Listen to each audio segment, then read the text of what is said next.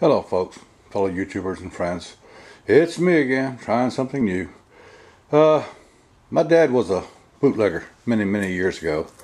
Ran a 150-gallon still. Ran off 2 batches of wheat. That's 300 gallons of hooch a week. He did that for about 6 or 8 years till revenue or damn near caught up with him.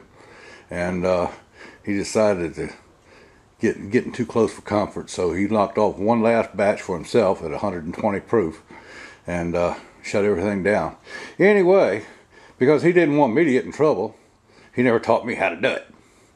And my understanding is that you can make alcohol out of sugar or starch. And all grains are starch, such as corn, which corn whiskey is starch. And for some reason, I keep watching people cooking it and putting this amylase enzyme in it as they cook it, and they cook it at anywhere from 150 to 180 degrees for 45 minutes to an hour, and put the amylase enzyme in it, and it supposedly converts all of the starches to sugar. However, I've never seen anybody cook up cornmeal and or wheat or barley or any kind of grain and not put sugar in it. Why? I mean, why are they cooking it, turning the starch into sugar, and then turn around and put sugar in it? I don't understand that. If somebody out there knows why, let me know. But these are day-old donuts dug out of the dumpster. You can see the flies gathering around them. I'm not going to be making alcohol to drink. I'm just going to see if these donuts will make alcohol. And so we got a 12-quart pot here, 5 pounds of day-old donuts, and we have our trusty little old turkey cooker over here hooked up to the propane bottle. And let me show you a few of the other little items that I've bought to try to see if I can do this or not.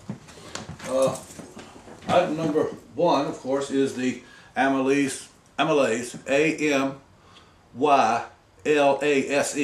enzyme.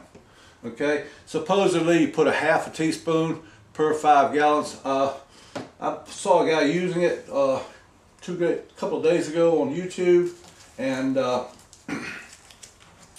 he put in a lot more than a half teaspoon per 5 gallons. He put in like 4 or 5 teaspoons, but there again, this little bottle is only, I think it's less than $5, I'm not sure, and there's at least 15 or 20 teaspoons in there, little teaspoons. Then I've got this LALVIN champagne yeast. Okay, that's supposed to produce more alcohol, percentage of alcohol, than most other yeast. From what I've read, regular brewer's yeast produces about anywhere from 10 to 12%, and then the alcohol gets so strong it kills it. And the champagne yeast supposedly will go up to 17 or 19% alcohol. Then we bought these two what do you call them? Oh, anyway, the thing that floats in the water, and it tells you, this one tells you your percentage of alcohol and your proof of alcohol. Okay, and the other one, it measures your percentage of sugar. Uh-oh, it came apart. Oh hell, it broke. Alright, I'll have to buy another one. This one was only $7.99, so I'll have to buy another one of these. But I was going to use it to measure my percentage of sugar. Damn it, I hate that broke. Oh well, we'll get another one. Alright, and next I bought a thermometer. And what I'm going to do is I'm going to take a piece of styrofoam and put it on it so it can float around in the water. I mean, at 180 degrees, you're not going to melt the styrofoam. So if I put that, then I can just set it in the brew and cook it up and watch my temperature. And I've got it. Now, like I said, people have been cooking it anywhere from 150 to 180 degrees. So I'm setting mine at 160, and that way I can just put it in there. And 160 is not going to boil, so it's not going to be bouncing all around the place. So anyway, and then you're supposed to keep it at room temperature. So what I did is I went to Walmart and bought this nifty little device. It's a submersible aquarium heater. Now this supposedly will keep a 10 to 30 gallon aquarium at 78 plus or minus 2 degrees temperature. And from everything I've read and seen, that's just about perfect for your mash to ferment. Okay, and seeing as how it will do up to 30 gallon tank, and we're talking glass sides all the way around, I'm thinking if somebody really wanted to, this thing would work great in a 55 gallon drum full of mash. And just all you need to do is just insulate the drum with a little bit of insulation, just wraps all around it, and it'd do a magnificent job. All right, so what we're going to do now is I'm going to turn the camera off, fill a pot about 3/4 of the way full of water, and go ahead and put it on the fire and get her cooking. When she starts getting up to about temperature, I'll turn the camera back on. Okay.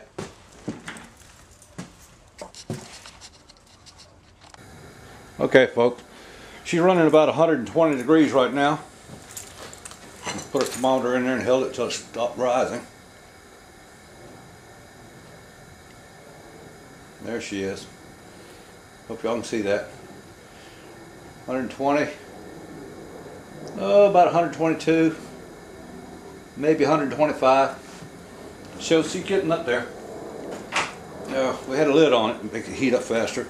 Now, what we've got here is my DeWalt 1/2-inch industrial drill and a 1 gallon paint mixer. I've got a 5 gallon mixer over there, but I put too much water in it, so it works better if you put a little bit of water and use the bigger mixer. That cuts it down quicker, and then heat it up and use the 1 gallon this way, and with it hot, the donuts break up a lot better.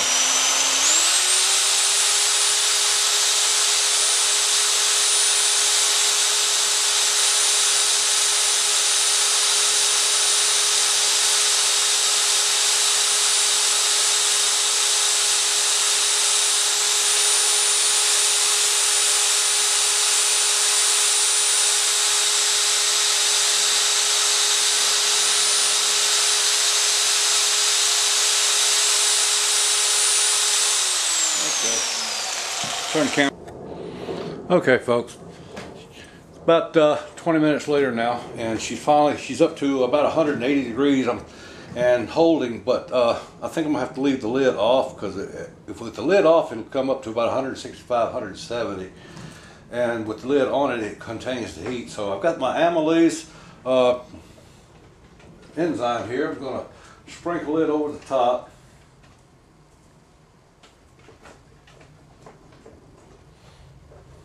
Okay, and that's a little bit more than it calls for, but I'm going to add a little bit more even because I did see that other fellow do it. Then we're going to mix her up really good and let her cook for another hour. It's right now about 10 minutes to 6 p.m. So come back at 10 minutes to 7 and see what happens. Got rid of both of the large pieces. There's a couple of small ones about like that still yet, but I think they'll break down as they cook. I hope. If not, we'll strain it out.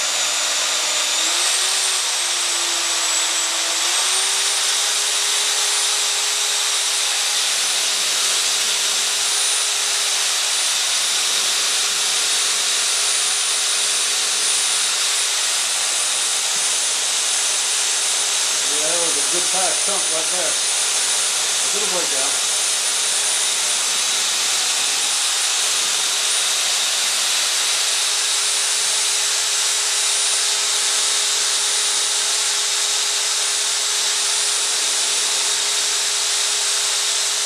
Yeah, I see about two or three chunks in there about the size of a nickel or a quarter. Like I say though, as it heats up, they should break down a lot better. So I've got a real good mix right now. It's almost just pure slush. Alright. Just let her cook for a while. And I think what I'm going to do is put the lid on, but this is not all the way. Just so it doesn't get too warm. Okay. We'll come back later and see what happens. Well, there it is, folks. Let it cook for about an hour and 10, hour and 15 minutes, and all the lumps are gone. It's really smooth, and oh my God, it's real smooth, real runny, not thick like it was. That means the sugar doing real good, real good.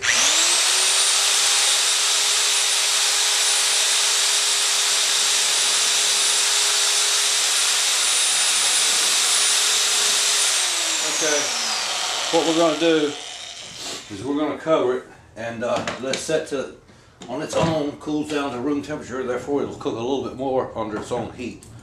And that's going to be it for this video. So when it cools all the way down, I've got some 5-gallon paint strainers. We're going to put it in a 5-gallon bucket, pour it in it, and strain all any trash out of it. And then we're going to take a lid, cut a hole in it for the aquarium heater, and another hole for the water trap, and so that way we can tell when it's bubbling and when it quits bubbling. Okay? And okay, we'll see you later, probably tomorrow. Have a good evening.